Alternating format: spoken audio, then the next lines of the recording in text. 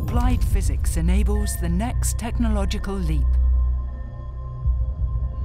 Jian-Wei Pan, University of Science and Technology of China. On November the 9th, 1989, I was a student at the University of Science and Technology of China.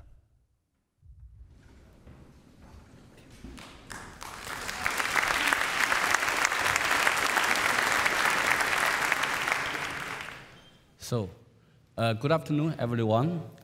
I took 10-hour flight from China to Berlin, but I was only give 10-15 minutes to talk. It's a little bit ridiculous, but I will try my best to finish.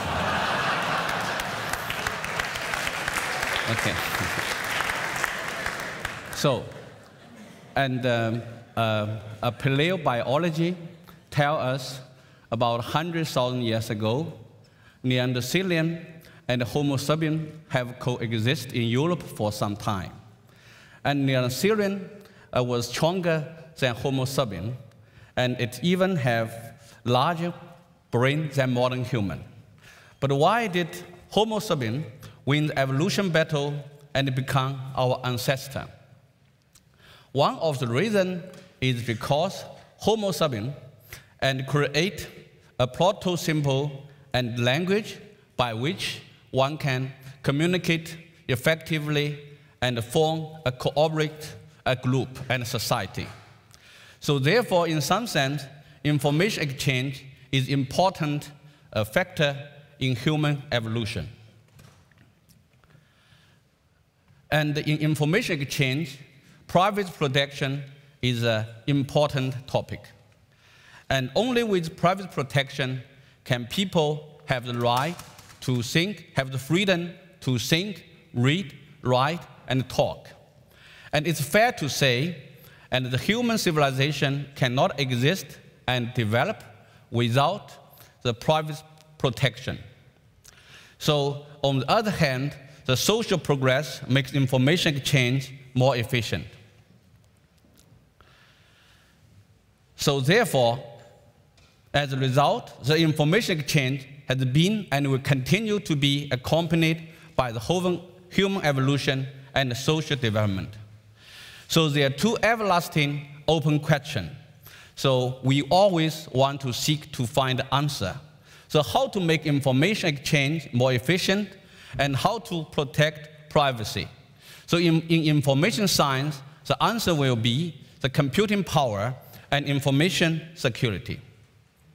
So actually, to achieve secure information transfer has been the dream of human beings since ancient time. And Sparta in 400 BC has used the so-called cipher method, the so-called cytel, to achieve a secure information transfer. And later, Julius Caesar also invented the shift cipher around 50 BC. However, all these ancient cryptation and encryption methods can be cracked by analyzing the frequency of occurrence of a letter. So historically, we know every advance in classical cryptography has been defeated by advance in hacking. And during the Second World War, Alan Turing and successfully cracked the famous Enigma machine.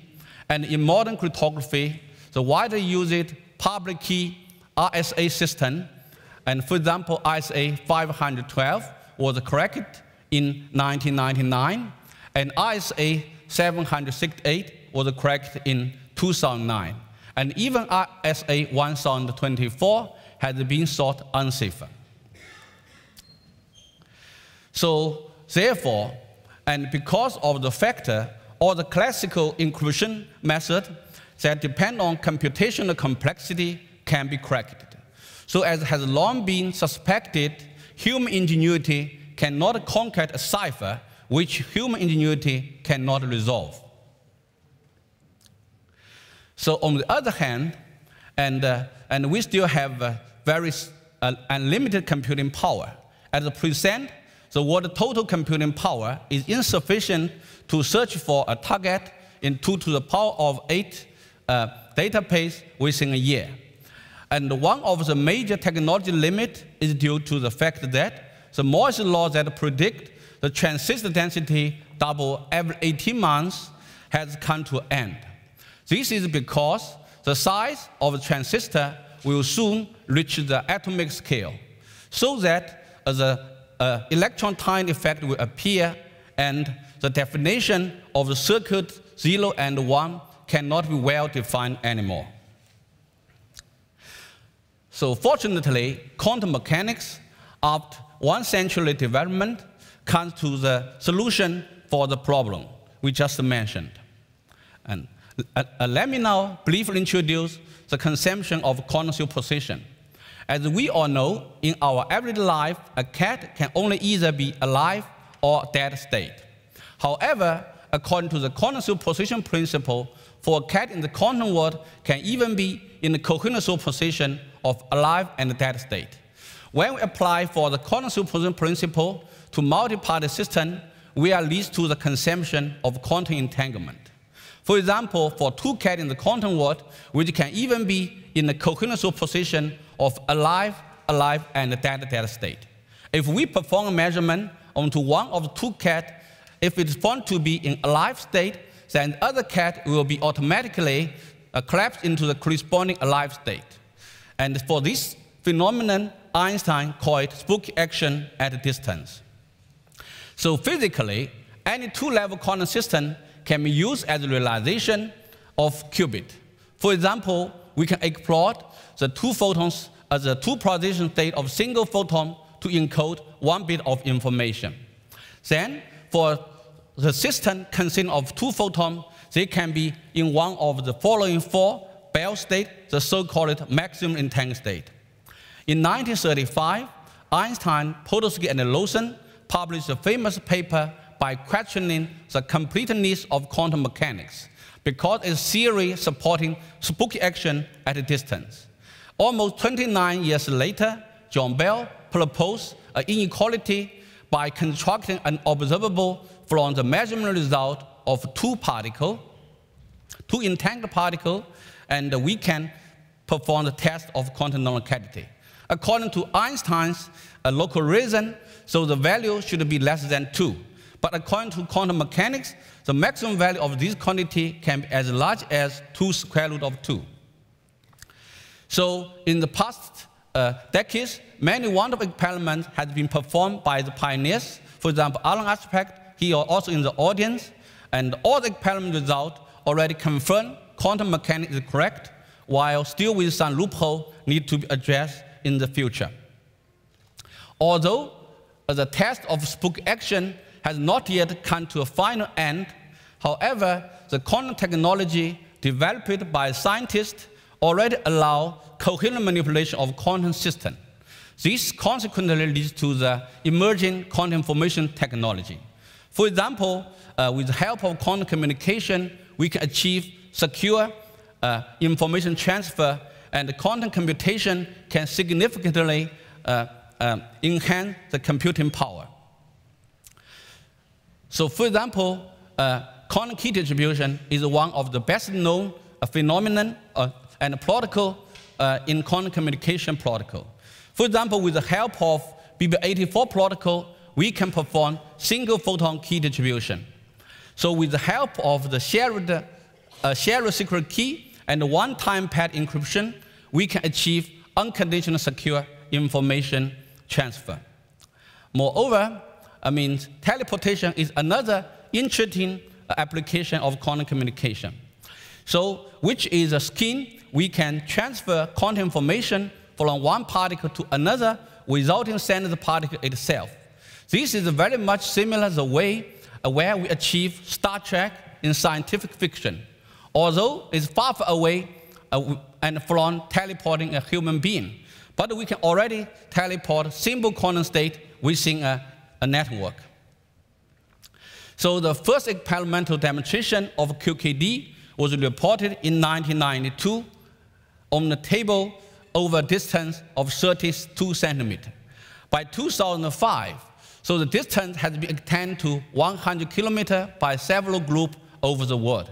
However, due to imperfection of the realistic quantum device and all the form experiments has two serious security drawbacks. Therefore, those demonstration has no practical application. So in 2005, and Xiangbin Wang and Haoquan Lu, they proposed the so-called decoy state QKD method, by which we can solve the security loophole caused by the non-ideal single photon source. Moreover, with the help of MDI QKD method, we can solve the problem caused by the non-ideal single photon detector. So in 2007 and 2016, several independent groups, including us, managed to achieve measurement device independent QKD on the distance of few hundred kilometers. So with all this technology, and we, in the past years, we managed to establish a large-scale metropolitan content network with applications such as bank transaction and so on. So what is the future problem in large-scale quantum communication? So up to now, the longest distance of MDI is 400 kilometers. The longest distance of quantum teleportation is limited on the order of 100 kilometers. So due to the inevitable photon loss in the fiber or in the quantum channel, so it's very difficult to extend the ground quantum communication over longer distance.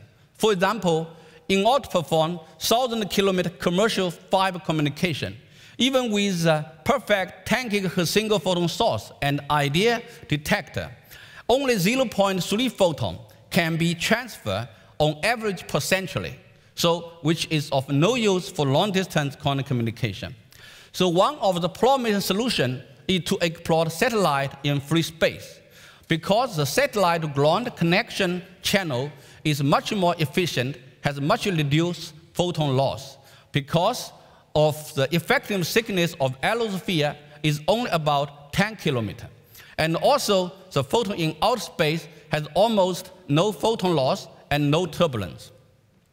So in the past decades, we have been busy with working on the ground test of satellite-based quantum communication. In 2004, we first performed experiments for entangled distribution over 13 kilometers, demonstrating the effective thickness of allosphere can be overcome. And in 2012, we performed experiments on entangled distribution on quantum teleportation over 100 kilometers. We demonstrated the visibility of quantum communication in the high-loss satellite-ground channel, and so on. So after achieving all this technology, we can already perform satellite-ground quantum communication in low orbital. So in this technology, we achieve ultra-high energy resolution, by which we can detect a single match fire light at the moon, and also we achieve ultra-high spatial resolution, by which we can read clearly on Earth the light, so the license plate floating in the Jupiter orbit.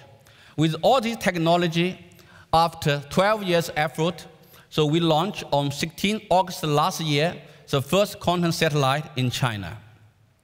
So the Micius satellite has 3 missions. So the first one is to perform and space-to-ground QKD. So in this experiment, we successfully managed to achieve 1 gigahertz and bit rate and on the order of 1,000 kilometers, which is 20 order of magnitude higher using telecom fiber. And also, we tried to perform quantum entangled distribution over 1,200 kilometers. And for the first time, performed the space test of spook action at distance under strict Einstein locality condition. And also, we meant to perform the ground-to-satellite quantum teleportation. So very recently, using satellite as a trustful relay, we already performed a quantum key distribution between Beijing and Vienna.